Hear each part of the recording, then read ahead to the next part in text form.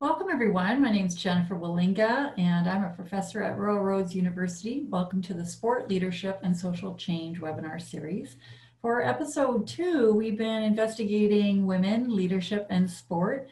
And we have a few segments to this episode. We were lucky enough to speak with Kate Beirness, Sheila Robertson, and Nancy Hogshead-Makar. And I hope to have a 2.5 episode a little bit later in the year of 2021 around International Women's Day in March.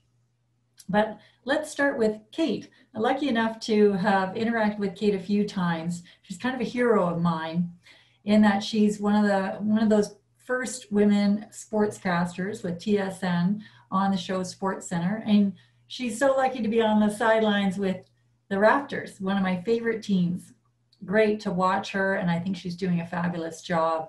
So today I wanted to ask her about sport and the role that it plays in her life and how it's taught her various lessons that have translated into her professional world. I also wanted to ask about an initiative that she's started called Her Mark. It's an annual summit that's designed to empower young women and introduce them to leadership opportunities within sport. You can find Kate on Twitter. She's a very active tweeter and really leverages her social platform for change.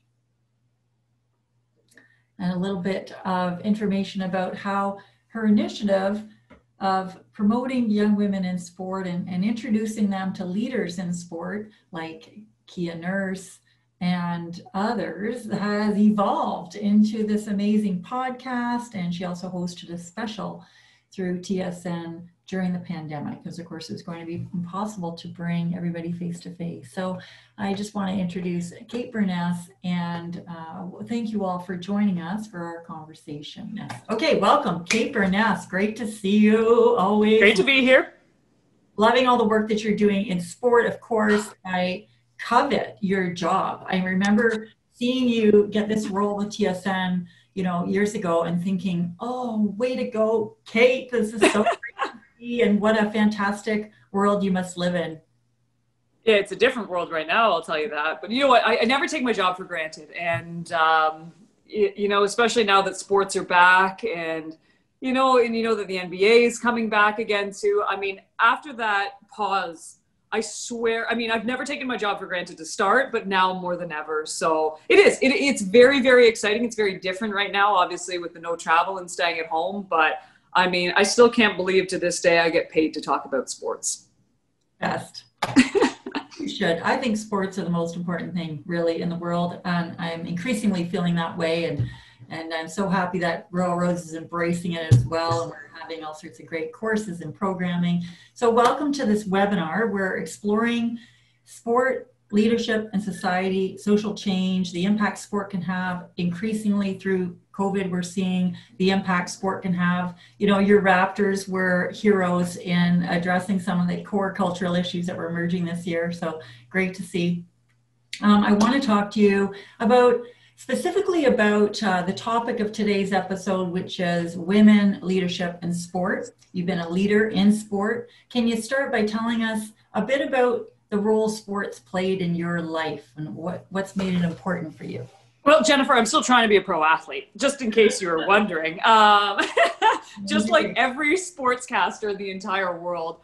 You just mentioned it too. Sport is to me everything. It taught me pretty much everything in life that I needed to know. I fell in love with it. I think like so many athletes, not that I consider myself an athlete, but like people who love sport at such a young age. Playing soccer, I think at 4, the minute I started dribbling a basketball, I don't think there was a moment that it was ever out of my hands when it was a nice day outside and I could be in the driveway.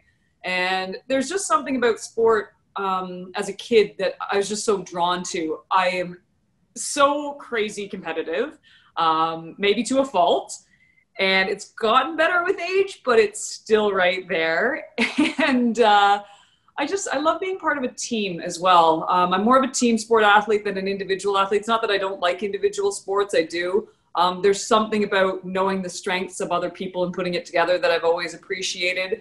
And I think that works well in any aspect of life.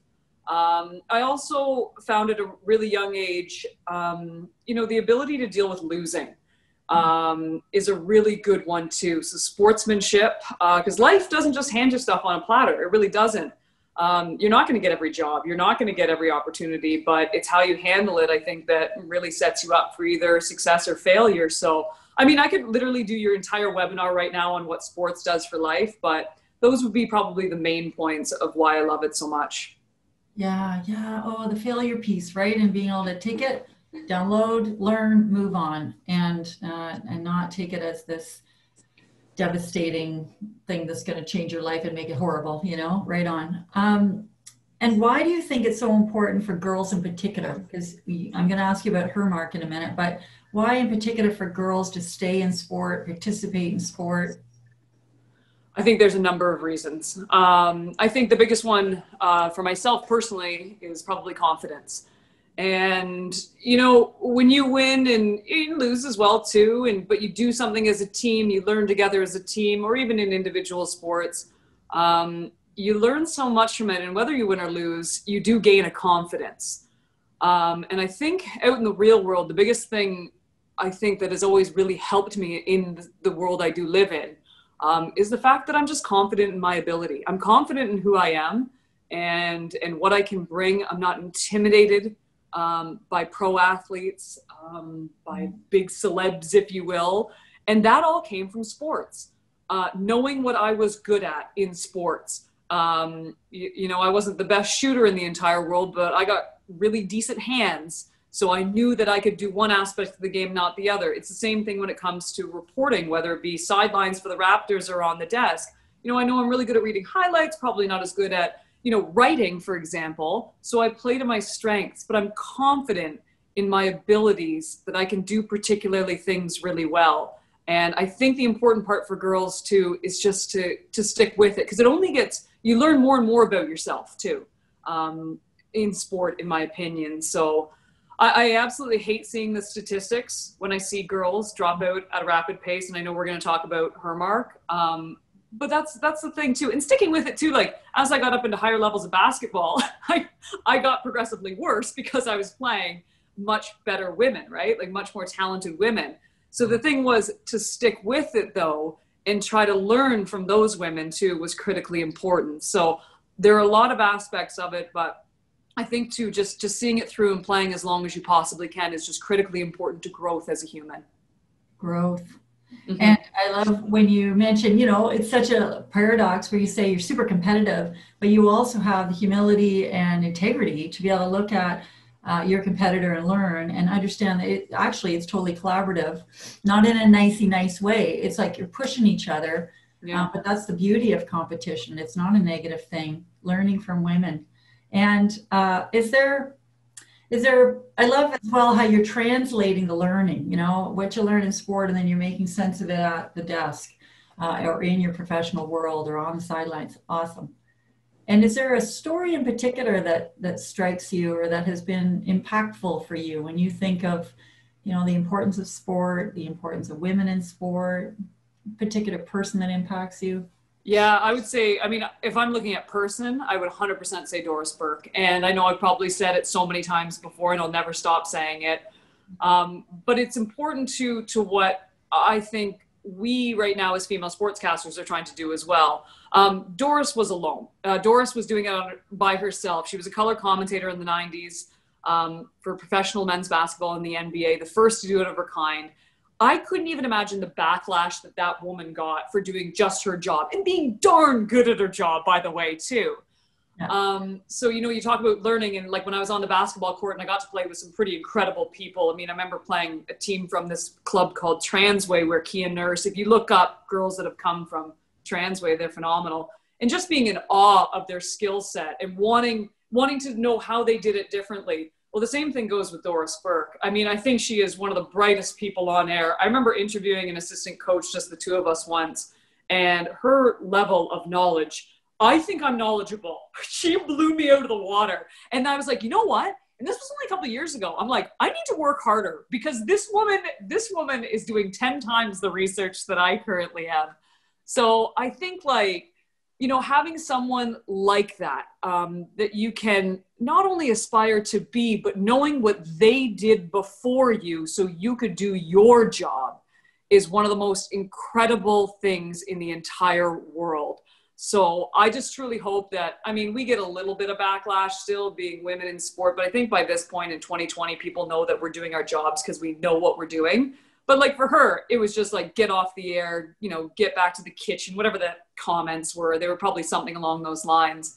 But I just hope that the next generation doesn't even have to deal with, something about my looks. Like I'll get comments on my outfits all the time and stuff like that. Like you never talk to a guy about that. You're just going to talk to a woman about that. So I would say, just building off what Doris already did is critically important for this next generation of female sportscasters. Right on. You raised some really important points, and the importance of being able to shed these cultural norms that really hold women back, right? Like that you have to look a certain way, or do you know what you're doing? Of course. So women before you and including you have established, yes, we can do it. We're strong. We can obviously play. We can obviously report. So that's kind of done deal. But there's also kind of expectations, these cultural expectations of what a woman is, and that seems to get in the way for girls, I think particularly, they're being told constantly, it's not really where you should be, but there are also structural impediments, right? To young girls, I know that there's an imbalance in equity and allocation of resources or field time. I found myself frustrated even with my own kids growing up, said somehow the boys were getting the better ice times, whatever it may be. So that still continues. And so you started an initiative called Hermark, and it's taken off, right? You've got it. And I love it. The brand. Proudly. I'm going to have to get you one of these. Okay. Yes. Get it out to the West Coast. It would be, it's like fast and female, right? To start being a brand. I know. I want to combine this at some point. It would be wonderful. Right on. Tell me about, the initiative, how it was born, and then now it's really evolved too into a podcast as well. It's enjoying. So I just thought with my job too, it's such an amazing job and it's given me so many incredible opportunities. And you just feel like you get to a point, and whatever it may be, and it doesn't have to be sportscasting, that you've just been given so much that you truly do want to give back. And I just thought to myself, okay, I'm at a point where I had this wonderful endorsement deal with Under Armour, still do, and TSN, obviously a national Canadian broadcaster. My other sponsor, BioSteel, is in on it, and Maple Leaf Sports and Entertainment. So having all these resources, especially when you have, these companies and these people kind of behind you, you think, how can I do good? Like, how can I do something that would probably make me feel better than, just going to cover sports on a daily basis? And my biggest passion in life is empowering girls. And I want them to see these incredible women that we have in our country and say, oh my God, I can basically do whatever the hell I want to do. And I can be, the next Natalie Spooner, Tessa Virtue, whoever, Kia Nurse, you name it, Marie-Philippe Poulin. And I also, I'm sure we'll get into this too, the lack of exposure for these women drives me nuts all the time. And I think to myself, these women, they also want to be doing this type of thing. So why not bring it all together? So why not bring an event and a day where I can bring in some girls that are in this critical point in their life, 15 to 18 years old, which is, we were talking about girls in sports. They're kind of on the borderline. There's a lot of social pressure going on at that point, and get them to look at these women in our country and say, you know what? I am doing it right. I am, this is the path that I'm supposed to be on. Just maybe gain some confidence from these incredible women and pursue the right path. So that was a big thing for me. And it's now been 4 years. Unfortunately, obviously due to the pandemic, we couldn't do it in person this year. TSN was kind enough to allow me to have a half-an-hour special where I basically just contacted our top female Canadian athletes across this country to send a message to the girls in this country. And it was amazing. So I want it to be at least double the size. I want to bring it, the plan was to bring it to the West Coast as well. So we've just kind of gotten backed up by a year now, but there's no doubt in my mind when it does get back, it's just going to be, it'll be bigger and better than ever. Outstanding. And tell me about what does the day look like? You bring these young girls together, and I agree, that's the tipping point right there. Yeah. So, and they're all, they're like-minded, and they don't just have to be athletes. That's kind of my big thing. Obviously, sport is incredibly important to me, but you know what? There's a lot of girls that, they're community leaders. They're on their student council, whatever it may be. So we want to include kind of everybody. So we bring them in. I normally have a special guest off the top. Someone actually, I wanted to mix it up a little. So I either do like a newscaster or, I've had two of the girls from The Social come who have explained kind of their story, their backstory. And then we take them through a fitness portion of it. So I kind of want to hit every aspect of life in this. And the fitness isn't difficult by any means. So again, for these non-athletes, it's not like we're making them do like wind sprints or anything. And then we do a lunch session, and we do a nutrition breakdown, because I'm also incredibly passionate about food and what I put in my body. And I think food education is a big thing that's not taught in public schools right now, which I would love to put forward a little bit more. And then the last one is basically like the biggest guest that I can get. So we did have Tessa Virtue lined up. She did come on my program this year. But needless to say, it's just someone that hopefully will leave them with that lasting impression that, oh my God, this is what women are doing currently in this country. And, the rest of us can do so much more. Love it so much. Love it so much. And you've also got a podcast. So there's some sort of continuity of these speakers and opportunities, and you're showcasing. Love it. Because if people can see it, if girls can see it, then they can. And that's always my big thing, right? Like if, everyone's like, oh, why don't they put women's sports on TSN? I might get that question, no word of a lie to you, once every 2 weeks, minimum. I don't run the station. And if I did run the station, yeah, I probably would. But you know what, too? It's also a business, right? So you got to have companies that are going to step up and say, you know what, Secret is doing an incredible job right now with the Professional Women's Hockey League, for example. They're putting a ton of money into it. Sonnet, NWSL has major sponsorships finally down in the States. I mean, how, the WNBA isn't just cashing in after the wubble is beyond me. But they need to start there. And then the level of exposure, and we have done, I think, a really good job at TSN bringing so many more women's sports to air. But it just needs to get to a point where it's not shocking to see women's sports on TV. We're just watching sports, right? So I think it will come. It's just way slower than I'd really like it to be. Yeah, and we're caught in that conundrum of, well, you get mansplained about this all the time. Oh. They don't bring in the box office, but we have to invest in order to get that. We see that now with women's soccer, right? Yes. And we see it with women's rugby too. So once you get some funding in there, of course they can play great and they're really entertaining. So it's just that shifting. Love the reference to these wonderful sponsors who are digging in and investing for the right reasons, right? For equity. Exactly. This is a bit of a off-script question, but you sparked it for me. Who are you watching? Because you're watching lots of teams, lots of coaches, lots of leaders in sports. Who's doing a good job of developing athletes as leaders, in your opinion? In terms of women's sports? Yeah, women and men as well, but just bringing in this leadership quality. Well, and I think too, I was always given a really good line. I'm always an advocate of, you should hire the best person for the job. And then this was a leader over at Maple Leaf Sports and Entertainment. And he looked at me, and he was the main backer of Hermark. He goes, you should give it to the best person, but you should also make sure that you're giving equal opportunity to find that person. I've always loved that line. One of my favorite people right now that I would say is Masai Ujiri. Masai, and again too, it takes, I think, for women to get ahead in sports.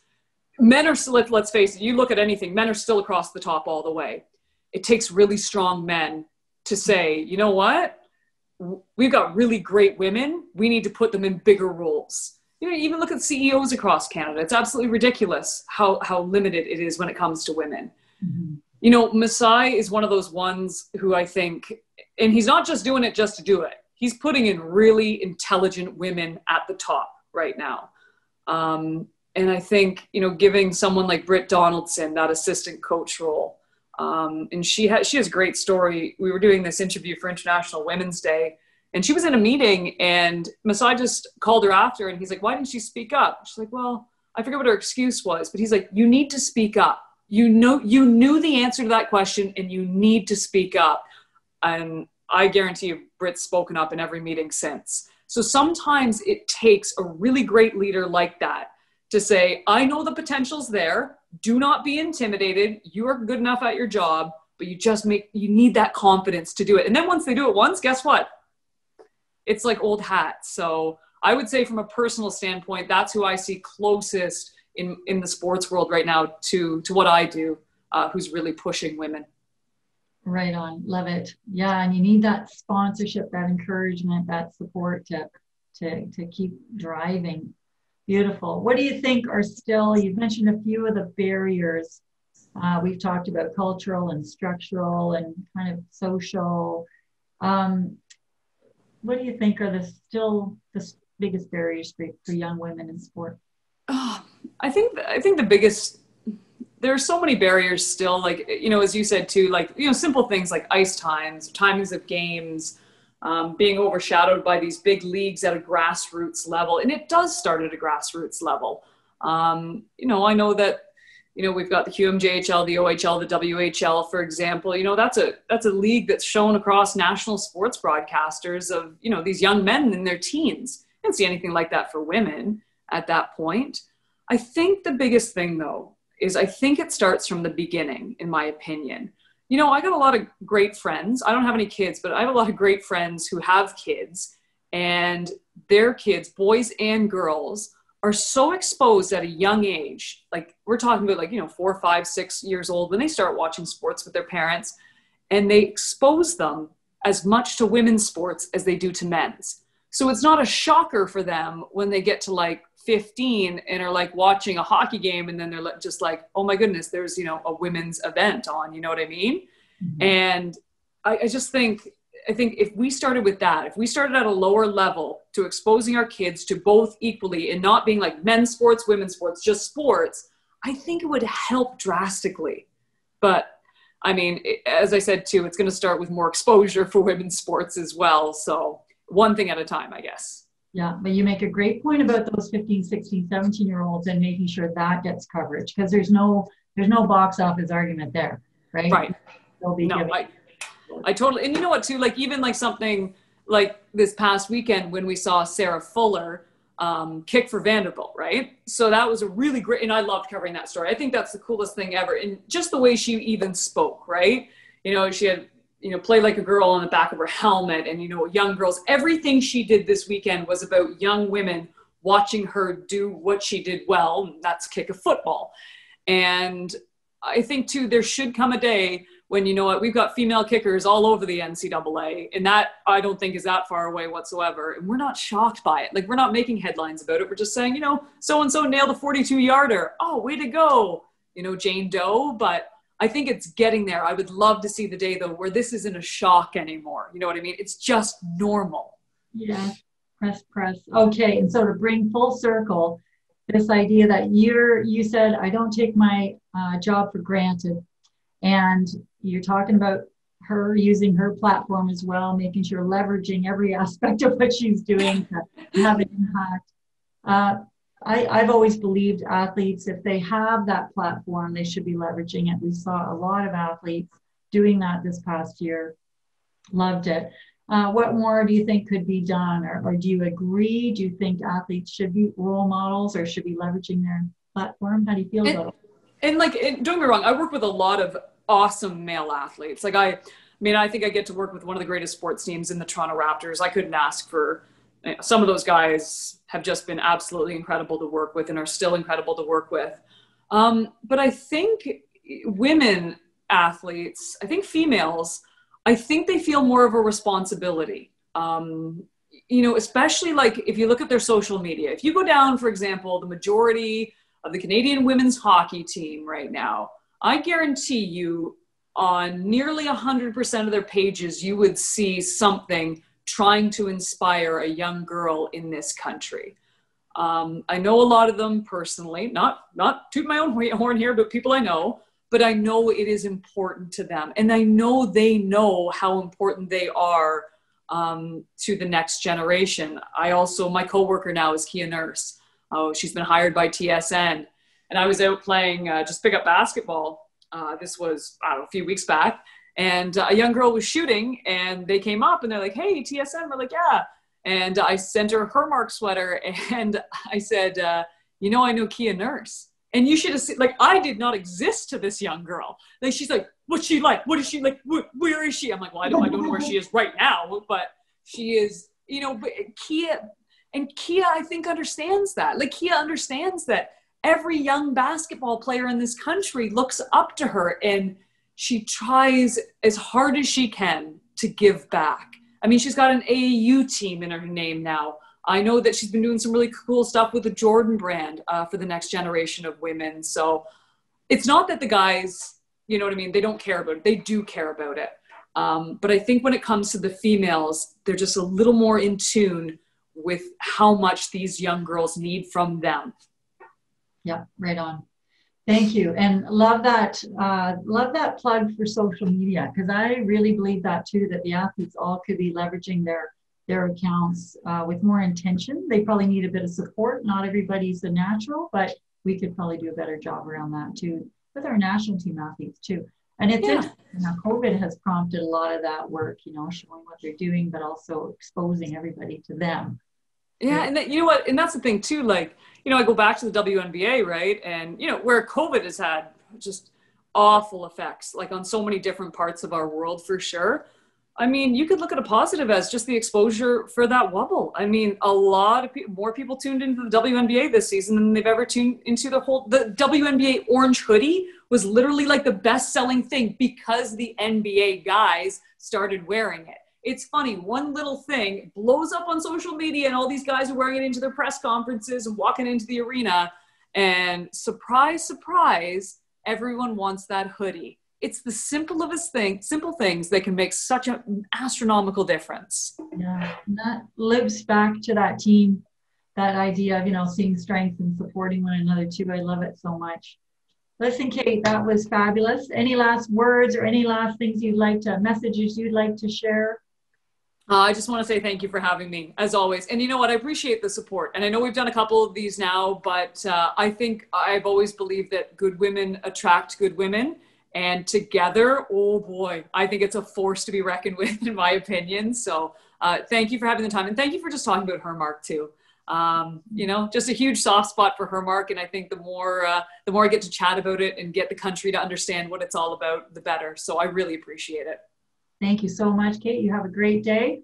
Thank you. You too. You're watching. Bye.